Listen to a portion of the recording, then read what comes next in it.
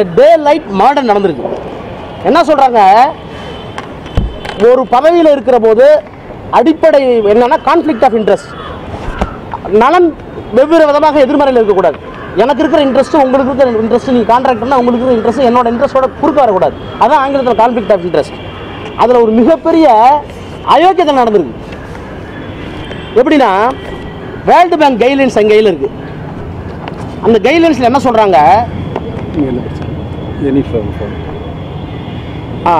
என்ன சொல்கிறாங்கன்னா, any form found to have a conflict of interest shell B ineligible for award of contract. Conflict of, அதாவது மாற்று நலன் இருக்குமானால், எதிர்நிலையான நலன் இருக்குமானால் அவர்களுக்கு கான்ட்ராக்ட் கொடுக்கக்கூடாது. இப்போ எது கான்ஃப்ளிக்ட் ஆஃப் இன்ட்ரெஸ்ட், அதுக்கு டெஃபினிஷன் இருக்குது. என்ன சொல்கிறான், such a firm has a close business, நல்லா கவனிங்க, close business or family relationship, வர்த்தக ரீதியாகவோ வணிக ரீதியாகவோ ரத்த ரீதியாகவோ சம்பந்தப்பட்ட ஒரு கம்பெனிக்கு நீங்கள் கான்ட்ராக்ட் கொடுக்கக்கூடாது. அப்படி இருந்தால் அது வந்து கான்ஃப்ளிக்ட் ஆஃப் இன்ட்ரெஸ்ட். ஆனால் இவங்க போட்டிருக்க அஃபிடவிட்டில் ஒரு மிகப்பெரிய அயோக்கியத்தனத்தை பண்ணியிருக்காங்க. Close business or family relationship, நெருங்கிய வணிக உணர்வு அல்லது உறவு, நெருங்கிய வணிக உணர்வு, வர்த்தக உறவு, வியாபார உறவு அல்லது ரத்த உறவு, இந்த ரெண்டு வார்த்தை எடுத்துட்டாங்க. எடுத்துட்டு ஏஜி போட்டிருக்க அஃபிடவிட்டில் சொல்றாரு க்ளோஸ் ரிலேட்டிவ். மேனுவல் என்ன சொல்லுவான், க்ளோஸ் ரிலேட்டிவ்னு சொல்லுதுன்னு சொல்றாரு. சொல்லிட்டு ரொம்ப அபத்தமா இருக்கு. க்ளோஸ் ரிலேட்டிவ்ங்கிறதுக்கு எந்த சட்டத்திலும் விளக்கம் இல்லை. அப்போ நீங்க சட்டத்தை தப்பா வந்து வியாக்கியானம் பண்றீங்க.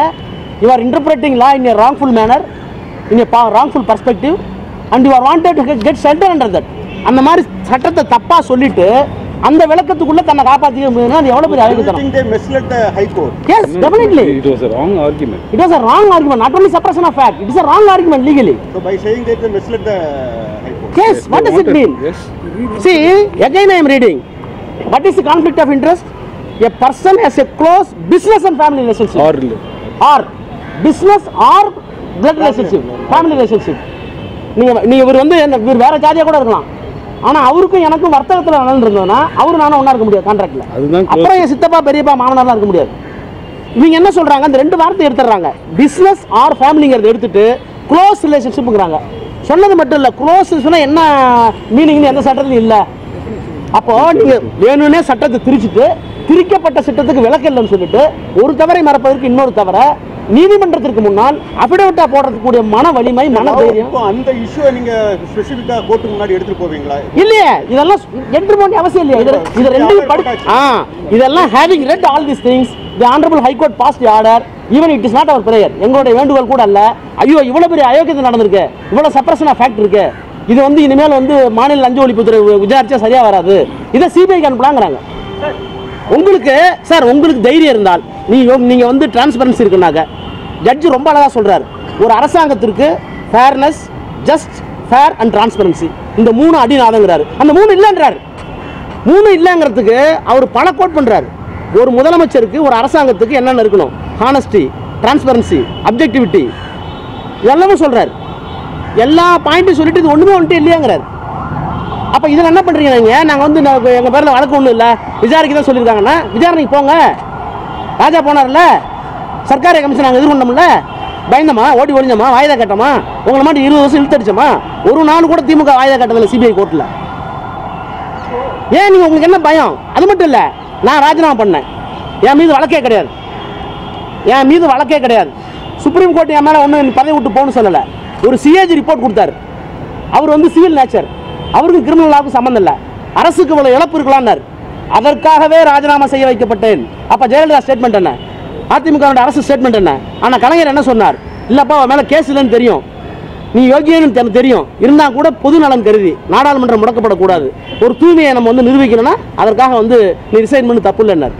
நான் கேட்குற எடப்பாடி பழனிசாமியை, எங்களை குறை சொல்றிய, ஊழல் ஆட்சி, ஊழல் கட்சி நாங்கள் சொல்றிய, அது ஊழல் தொடங்கப்பட்டதே திமுக தொடங்கப்பட்டதே ஊழல் கட்சி தானே, அண்ணாவை காரித்து புரியா? அண்ணா திராவிட முன்னேற்ற கழகம் வச்சுட்டு அண்ணாவை கொச்சப்படுத்துறியா? அண்ணா சமாதிக்கு போய் மாலை போடுவியா? இது எத்தனை பேர் வந்து அண்ணா மேல நம்பிக்கை உள்ள, எம்ஜிஆர் மேல அன்பு உள்ள தொண்டர்கள் ஏற்றுக்க போறாங்கன்னு தெரியல. ஆனால் நீ சொல்ற சவால் கலைக்கிறவா வா, ஒரே மேடையில் பேசுவோம். சிபிஐ கேஸை எதிர்கொண்ட ஒருவன், சிபிஐ கேஸை எதிர்கொள்ள போகிற உனக்கு திராணி இருந்தால், தெம்பு இருந்தால் வாங்க பேசுவோம்.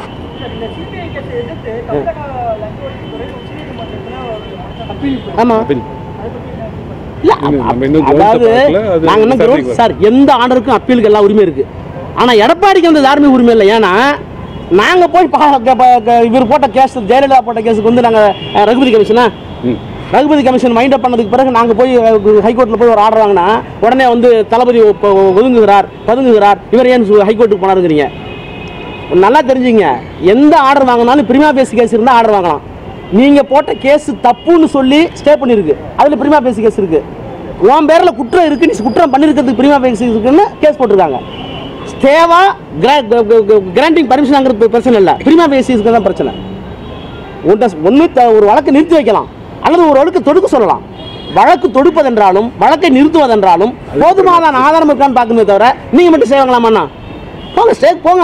ஆனா இந்த ஜட்ஜ்மெண்ட்டை நீங்க படிச்சு பார்த்தீங்கன்னா, சென்னை ஹைகோர்ட் ஜட்ஜ்மெண்ட்டை படிச்சு பார்த்தீங்கன்னா, இதை விட அதான் அவரே இன்வெஸ்டிகேட் பண்ணியிருக்காரு. நிறையா அவரே இன்வெஸ்டிகேட் பண்ணி அவரே மனம் புழுங்கி பொது வாழ்க்கையில் இந்த மாதிரிலாம் நடக்கிறது அசிங்கமாக இருக்குது.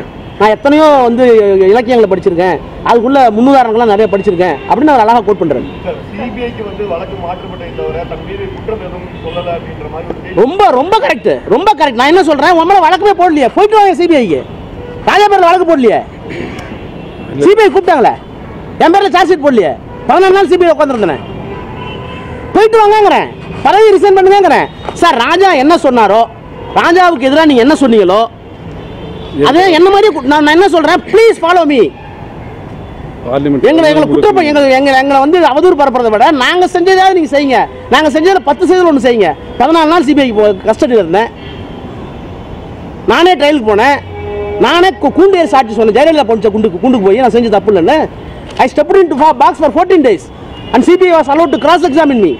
14 நாள் என்ன குறுக்கு விசாரணை பண்ணாங்க சிபிஐ. நீ போய் நில்லு, பதவி ராஜினாமா பண்ணு, சொல்லிட்டு அப்புறம் திமுக மேல குற்றம் சொல்லு, பேசுவோம். குற்றச்சாட்டுகள் இருந்த பிறகும் இந்த அரசு வந்து அதை பத்தி கண்டுக்கல, மத்திய அரசும் கண்டுக்கல. இதை பத்தி நீங்க என்ன சொல்றீங்க? மத்திய அரசாங்கம் சார், இந்த அரசாங்கம் வந்து ஒரு அடிவரடி அரசாங்கம் நான் குற்றம் சாட்டுறேன். This government is a psychophant government. மத்திய அரசாங்கத்தினுடைய பாதங்களை வருடி நக்கி குடித்து இந்த அரசாங்கம் நடந்து கொண்டிருக்கிறது என்று நான் நேரடியாக குற்றம் சாட்டுகிறேன். ஏன்னா நாங்கள் கம்ப்ளைண்ட் ஃபைல் பண்ணது 13/6/2018. இவ்வளோ ஊழல் நடந்திருக்குன்னு சொல்லி கம்ப்ளைண்ட் ஃபைல் பண்ணது சிபிசியில் 13/6/2018. கிட்டத்தட்ட ஒரு மாதம் கழிச்சு ரைடு நடக்குது. நாங்கள் ஐடி ரைடு, நாங்கள் யார் பேரெல்லாம் எங்கள் கம்ப்ளைண்ட்டில் சொல்லியிருக்கோமோ அவங்க வீடு ஐடி ரைடு நடக்குது. கம்ப்ளைண்ட் கொடுத்தது 13/6, ரைடு வந்து 16/7/2018.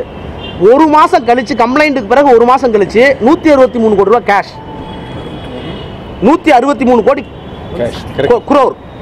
கோடி கேஷ் எடுத்திருக்காங்க. 100 கிலோ தங்கம் எடுத்திருக்காங்க. ஒரு மாதம் கழிச்சு 163 கோடியே 100 கிலோ தங்கத்தை தங்க வீட்டில் வச்சிருக்க தைரியம் இருந்தா இந்த ரைடை ஒரு மாதம் முன்னாடி நடத்தினா என்ன ஆகும்? டிவிஎஸ்சி வந்து ஒரு எஃப்ஐஆர் ரெஜிஸ்டர் பண்ணியிருந்தோன்னா உங்களுக்கு கிட்டத்தட்ட ஒரு 2000 கிலோ கிடைச்சிருக்கும், ஒரு 2000 கோடி கிடைச்சிருக்கும். அப்போ இந்த ஒரு மாத காலத்தில் அவர்களை தப்ப விட்டது யார்? நான் குற்றம் சாட்டுகிறேன் மோடி அரசாங்கம் சொல்றேன். இது நம்ம உங்களுக்கே தோணுதா இல்லையா? That must be a logic. இது வந்து not a mere allegation. Though it is allegation, it must have some relevancy. அதனால தான் சொல்றேன், ஆட்சியை காப்பாத்திட்டு இருக்காங்க. பட் அப்போ ஒரு நாடாளுமன்ற தேர்தல் நடக்கும் பொழுது இந்த அரசு இருந்தால் தங்களுக்கு சாதகம் என்று நினைக்கிறதா? கண்டிப்பா. திராவிட முன்னேற்ற கழகத்தை வீழ்த்த வேண்டும் என்கின்ற ஒரு சதி டெல்லியில் இருக்கிறது. அந்த சதிக்கு பகடைக்காயாக இபிஎஸ் ஓபிஎஸ் அரசாங்கத்தை அவர்கள் ஆட்டுவிக்கிறார்கள். ஊழலில் தெளிந்திருக்கும் அவர்கள் பதவி சுகத்திற்காக ஜெயிலுக்கு போடுவாங்கிற பயத்துக்காக மத்திய அரசாங்கத்தினுடைய நத்தி பிழைக்கிறார்கள். சிஎம் இல்லாம டெப்டி சிஎம் 3 மினிஸ்டர்ஸ் மேல கம்ப்ளைண்ட் கொடுத்தாங்க.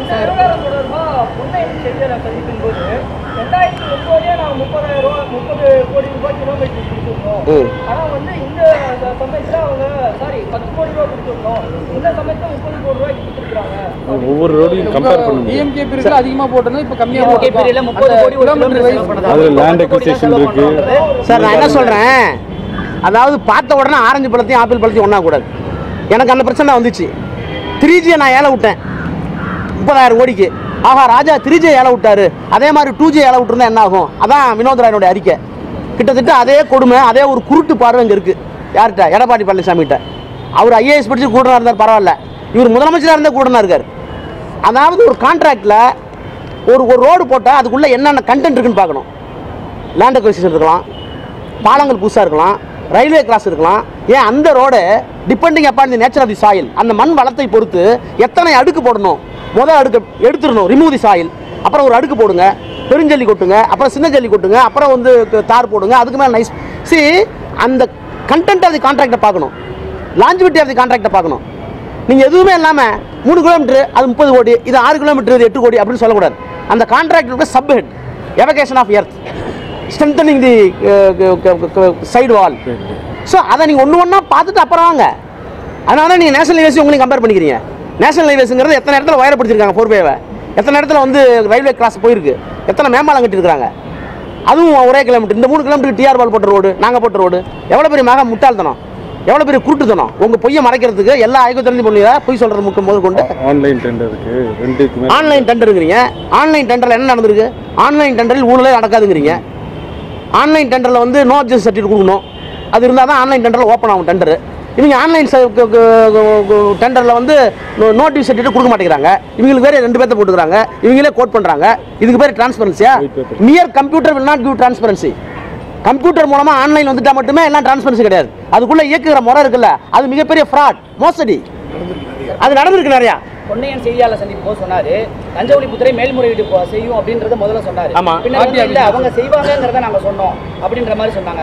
நீங்க எப்படி பாக்குறீங்க? ஆர்டி ஆபீஸ் அவர் பொன்னையன் வளருவார், அவருக்குலாம் போய் பதில் சொல்ல முடியாது. நம்ம லீகலா பேசி அவங்க கண்ட்ரோல்ல இருக்குன்றது. சார் இப்போ நீங்க சுப்ரீம் கோர்ட்ல என்ன மாதிரியான வாதத்தை எடுத்து வைக்கிறீங்க சார்? அப்பீலுக்கு போகும்போது இன்னும் கிரவுண்ட்ஸ் பார்க்கல. இன்னும் கிரவுண்ட்ஸ் பார்க்கல. நான் ஏன் சார் நீங்கள் தயவு பண்ணி எல்லாம் ப்ரெஸ்ஸில் நான் சொல்கிறேன், ஜனநாயகத்தை காப்பாற்றுறதுக்கு 2Gல நீங்கள் நிறைய விஷயம் படிக்கல. என்ன அவங்க காதல் கட்டில எல்லாம் எழுதுனீங்க, அதெல்லாம் பொய்னு சொல்கிறது எனக்கு 7 வருஷம் ஆயிடுச்சு. ஒரு அரசாங்கமே போயிடுச்சு. தயவு பண்ணி ஜனநாயகத்தை காப்பாற்றுறதுக்கு இந்த ஜட்ஜ்மெண்ட்டை படிங்க. அந்த ஜட்ஜ்மெண்ட்டில் என்ன சொல்லியிருக்குன்னு பாருங்கள். ஒரு ஆர்டரை வந்து ஜஸ்ட் மியர் ரெஃபர் ஒரு 10 பக்கம் எழுதுனா போதும். ஆனால் 87 பக்கம் 88 பக்கம் எழுதியிருக்காரு. எவ்வளோ கோட் பண்ணியிருக்காரு. எங்கள் ஆர்குமெண்ட் என்ன, அவங்க ஆர்குமெண்ட் என்ன, எல்லாம் கோட் பண்ணியிருக்காரு. அரசாங்கம் அவங்க அரசாங்கம் நல்லா புரிஞ்சுங்க. 2Gல வெளியே வந்தது எனக்கு எதிரான அரசாங்கம் இருக்கும்போது, இங்கே சிபிஐக்கு ரெஃபர் பண்ணியிருக்கிறது அவங்க அரசாங்கம் இருக்கும்போது. எல்லா கான்ட்ராக்ட் ஒயிட் பேப்பர்ஸ்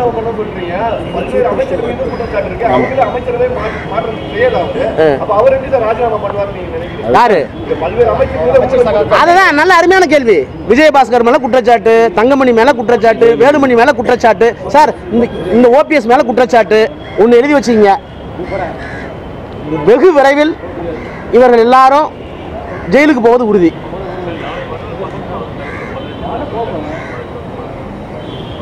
நம்புவோம், நல்ல தீர்ப்பு வரும் என்று நம்புவோம். அப்படியாவது தமிழ்நாட்டு மக்கள் விடிவால் வரட்டும். ஆளுநர் வந்து கல்வித்துறையில அதாவது இதுல வந்து ஊழல் நடந்திருக்கு அப்படின்னு சொல்லிட்டு அடுத்த நாள் வந்து திரும்ப பெற்றுக்கொண்டாரு. இதே கருத்து வந்து அன்புமணி ராமதாஸ் வந்து ஆளுநர் நல்லவர் தான், மத்தியில் கொடுக்கக்கூடிய அழுத்தம் காரணமாக தான் நடவடிக்கை எடுக்கப்படவில்லை. சார் நான் என்ன சொல்றேன் சார், சீஃப் மினிஸ்டராக இருந்தாலும் கவர்னராக இருந்தாலும் நீங்கள் வந்து வேற இந்த அரசாங்கம், மத்திய அரசாங்கத்திற்கு மாநில அரசாங்கம் உட்பட்ட எந்த நிறுவனமாக இருந்தாலும், எந்த தனி மனிதராக இருந்தாலும், இது எல்லாம் மத்திய அரசாங்கம் என்ன செய்தோ அது அது அது அது எங்கே நூலை இயக்குதோ அப்படி ஒரு பொம்மலாட்டம் நடக்குது. இதில் கவர்னர் ஒன்று தான், இபிஎஸ் ஒன்று தான், ஓபிஎஸ் ஒன்று தான், நிர்மலா தேவி ஒன்று தான், எல்லாம் மாற்றி மாற்றி எல்லாம் ஒன்றா தான் இருப்பாங்க. சார் இப்போ ஒரு ஆடியோ வெளியாகி இருக்கிறது, அமைச்சர் வந்து அது கரெக்டாக உண்மையாக தெரிஞ்சதுன்னா நடவடிக்கை எடுப்பாங்க. ஏன்னா ஒரு எம்ஜி அப்பா ஏன்னா அக்பரா அவர் மாதிரி ரிசைன் பண்ணிட்டு உண்மையாக இருந்தால் ரிசைன் பண்ணிட்டு சந்திக்கணும். அப்புறம் நான் உங்கள் மூலமாக கேட்டுக்கிறேன், நீங்கள் வந்து ஒவ்வொரு எம்ஜிஆர் நூற்றாண்டு விழாவிலையும் அரசு விழாவிலையும் போய் எங்களை திட்டுறது, எங்கள் தலைவரை திட்டுறது, ஊழல்னு சொல்கிறதுக்கு பதிலாக ஒரே ஒரு வெள்ளை அறிக்கை வைத்தால் என்ன? இது வரைக்கும் எத்தனை டெண்டர் நடந்திருக்கு, அதில் எத்தனை பேர் போட்டி போட்டிருக்காங்க ஆன்லைன் டெண்டரில், அவங்கெல்லாம் யார்? 2 பிட்டர் மட்டும் வரதுக்கு காரணம் என்ன? யாரெல்லாம் தடுக்கப்பட்டிருக்கா? ஒரு வெள்ளை அறிக்கை கொடுங்க எந்தெந்த டெண்டர்லன்னு கேளுங்க. அந்த வெள்ளை அறிக்கை வைக்கிறதுக்கு ஒரு தைரியம் இருக்குமானால், அவருக்கு மன வலிமை இருக்குமானால் சந்திப்போம், சட்டமன்றத்துக்கு கூட்டுவோம், விவாதிங்க. சட்டமன்றத்திலையும் வாதிக்க மாட்டீங்க. சட்டப்படி நடவடிக்கை எடுத்தாலும் ஓடி ஒளியுறீங்க. அப்புறம் வெறும் புகாரை சொல்லிட்டு இருக்கீங்க.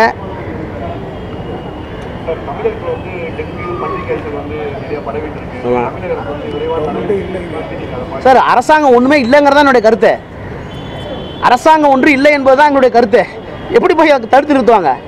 அவங்க சார் எங்கள் தலைவர் கரெக்டாக சொன்னார், அவங்களுடைய குறி எல்லாம், அவங்களுடைய நோக்கம் எல்லாம், அவருடைய பணி எல்லாம் கலெக்ஷன், கமிஷன், கலெக்ஷன், கரப்ஷன். போதுமா?